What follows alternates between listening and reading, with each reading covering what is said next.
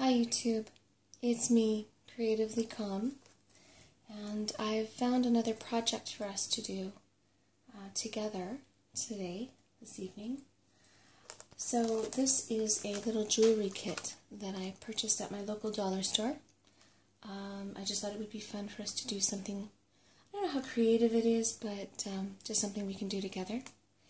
And so I'm going to open it, and it says the kit makes one necklace, one bracelet, and 2 earrings. And so just cut it around so that you can open it. And there are these pretty blue beads, and you probably can't see it, but there's a little bit of clear beading thread. And then the chains for the bracelet and the necklace, as well as some posts, I think, for the earrings. And these are the charms here for both the bracelet and the necklace. And of course it makes lovely crinkling sounds. I like the gentle sound of the charms.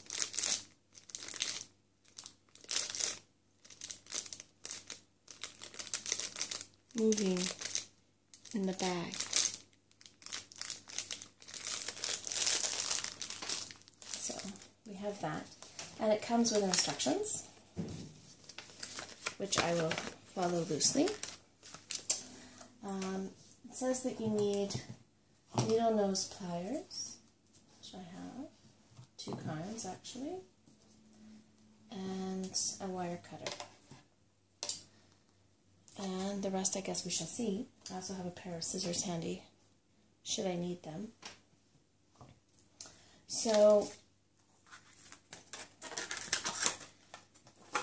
this is what I thought we would spend some time doing. And just before I get started, I kind of like the sound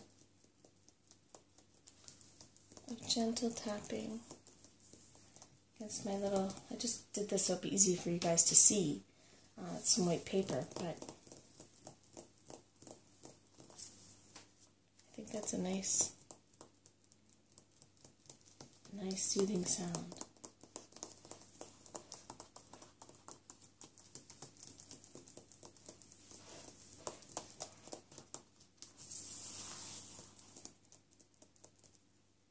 And I've also have my coffee here,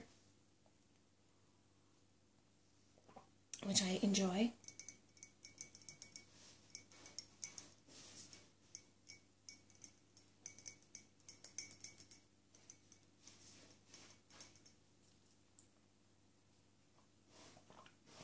So now I'm going to lay out the first project, and we'll get started. Hi everyone, we're back. I've laid out the pieces for the bracelet. So we've got 6 charms for the bracelet, and about 7 jumps for the attachment, and also the fastener, and the piece of chain. So the first charm is a little, oh my word, it's a little clover leaf, that's what it is. And then the next one is a swirl, a peace sign, this little bead that says happiness on it, and it's kind of blue. I don't know if you'll be able to see it. It's not very clear, even, like the blue isn't as clear as it should be. And a little flower, and then this is a star.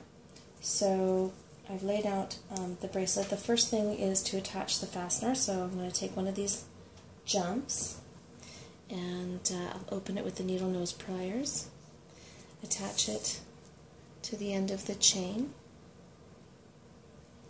and I also have the fastener here that I can attach, and then I'll just close the jump, and there you have it.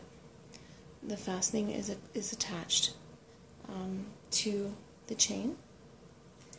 And now I just have to decide sort of where I want the charms and then how many links apart I want to have them. So I think they should be closer. I guess I'll start about here, and I'll take another jump. I don't actually need to pick that up until I have the jump ready. So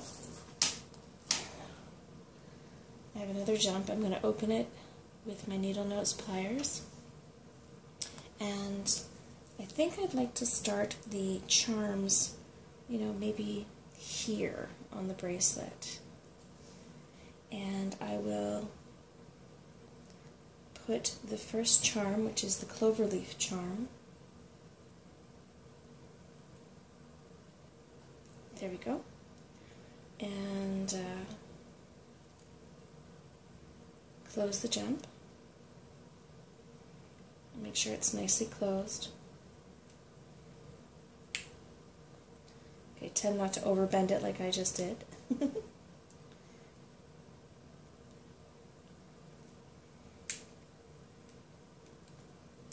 There we go. And there we have our first charm. So I think I'd like to put the charms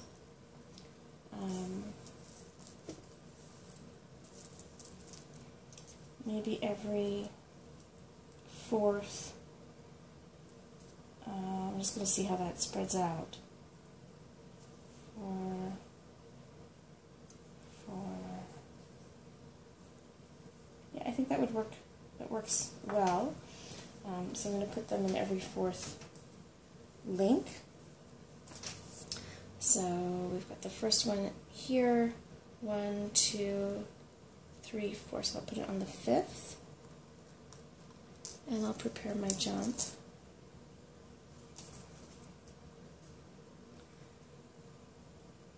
This is kind of easy. I like the instant gratification of putting it together. 1, 2, 3, 4. Here's the 5th. Of putting it together. That it's not, you know, it's not really a creative process per se, but at the end you have something pretty, and it's kind of a relaxing project. Not a lot of having to think. But when I'm done, I have a little bracelet that I can wear and I can show people, and I like that sense of accomplishment. Even though I didn't really have anything to do with picking it out or making it look a certain way. It's just a nice, relaxing project that we can do together, and have a bracelet to show for it at the end. So now we've got the second one, and I'll prepare the next jump. I really love jewelry. That's one thing I'll probably, as the weeks go by, show you some of my jewelry. I tend to really love silver and semi-precious stone jewelry, you know, like amber and labradorite and, well, mother of pearl, all kinds of things. And so my earring collection is rather large. We may have to do that in a couple of videos. But so, you know, my friends tease me that I'm always attracted to shiny things. So I guess that I never lost that as a kid. That stayed with me. And so the idea of making some jewelry together, of course, was very appealing to me. And perhaps the more I do this, I will learn and maybe start making some better quality jewelry with, you know, materials that are silver and that are semi-precious stone. But in the interim, this is cute, and it's fun. 1, 2, 3. Oop. Don't try to not to drop your jump like I do, if you can help it. And there goes the next charm. But you see, it goes together really easily. It's not difficult. And we're coming along. And then I need to open the next jump.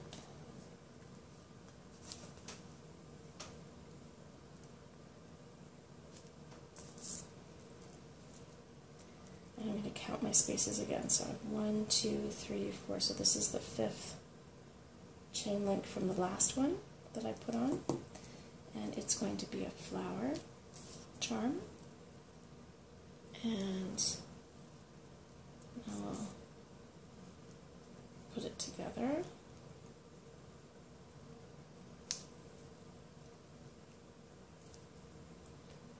And these jumps are very bendy, so I'm having a little bit too much luck bending it open and closing it. So they were almost done. I only have one more to go, and I like the way that it moves and catches the light.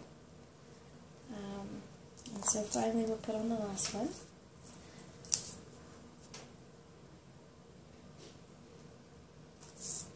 And again, I'll count my links. 1, 2, 3, 4, and this is the 5th. And final, take the star charm and put it on. And then I'll close it.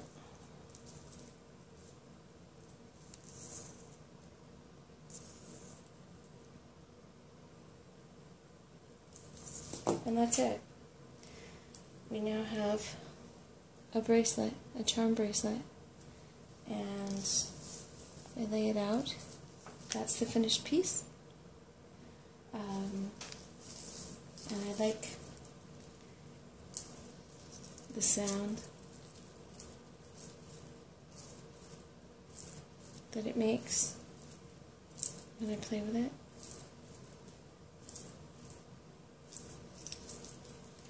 And I don't know that I'll be able to put it on for you one-handed, but I can show you what it looks like on.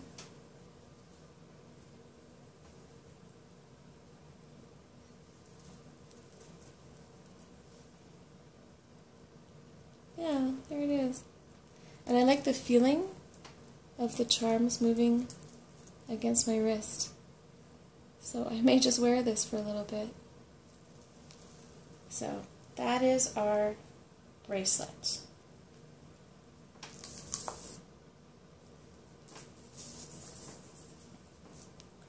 Everybody, so we're now going to work on the necklace, and the way this necklace is designed is that it has a piece of chain and then beads, which I'm going to bead right here, and it gave me this piece that you probably can't see of, maybe if I do that, of beading wire.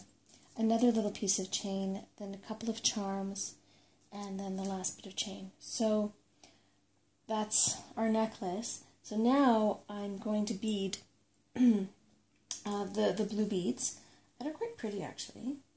And so basically they've given us in the kit, I don't know that you can really see this, but it's like a, oops. So that's another thing that happens when you bead, is that you can drop things. Anyways, these are like blue glass, clear, very light blue glass, and then quite a pretty, I don't know if they're glass or plastic, but they're also the same light blue, but they're like crackled inside, and so they catch the light quite nicely. So we'll start with one, and I've already put a crimp bead that they provided at the bottom here. So we're going to put first one of the blue glass beads. Oh, I already had one on, okay. And then one of the larger beads that are like, they look like they're shattered inside, so they catch the light. And then we just vacillate between the two, alternate, until we have beaded all the beads. And at that point we will put on another crimp bead, and that'll be what attaches this piece of chain to this small piece of chain here. So the necklace is kind of interesting in that it's, you know, and it's unusual the way they've put it together. It's not symmetrical, which I kind of like. I like that difference. And again, just really easy thing to put together that leaves you with a little jewelry set at the end. So I like these sort of relaxing projects that I can do with you. And hopefully, just sort of watching me put it together and, you know, listening to my voice and some of the sounds that the beads make, the crinkling of the package that the beads came in, is soothing. I find these sounds, when they're gentle, soothing. So, and you can see it starts to shape up and look like something pretty quickly. That's what I have so far. And I like the way the light catches the beads.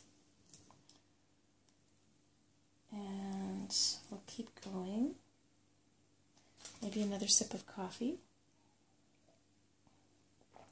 I didn't plan for my coffee cup to match the color of the beads, but it does. Happy accident, I guess.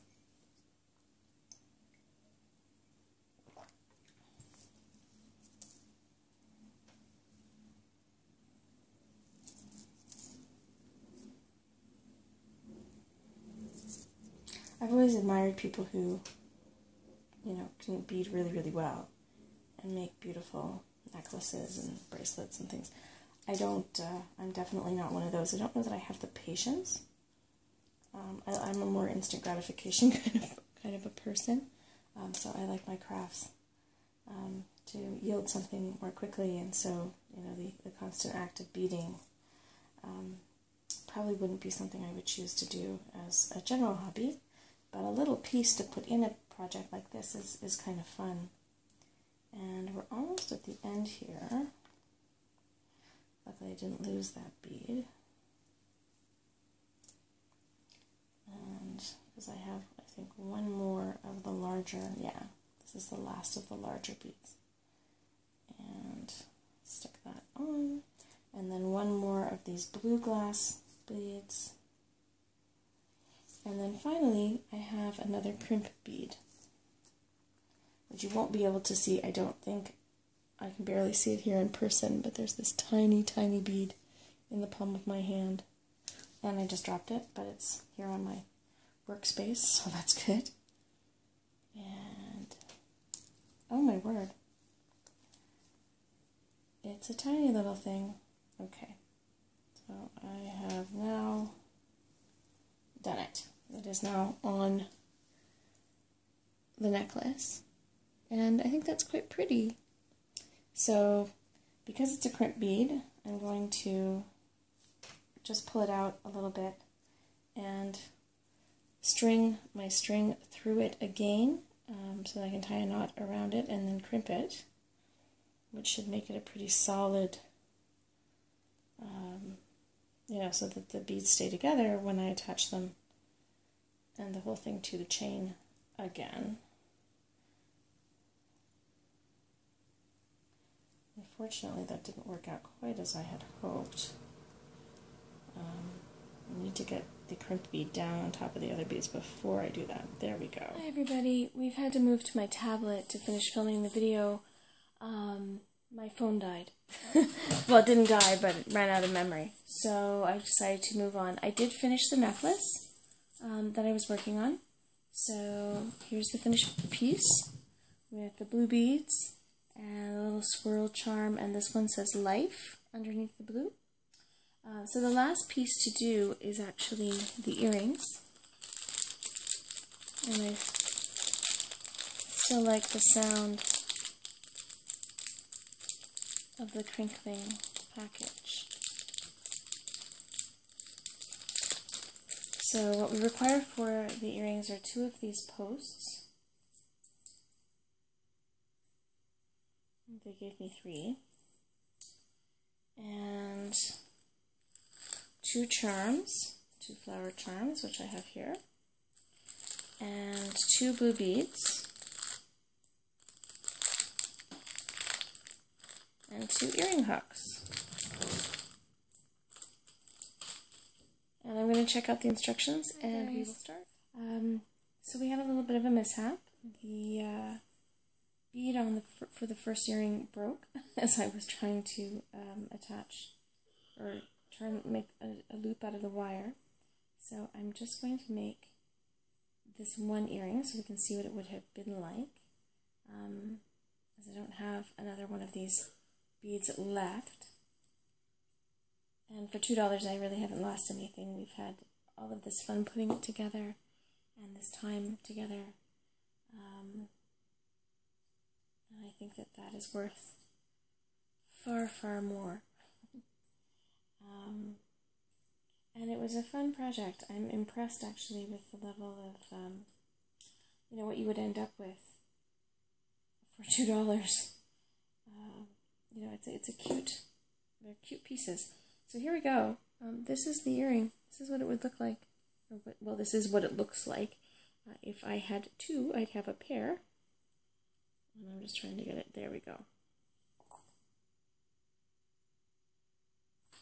So, and I can see that they would catch the light and be quite sweet.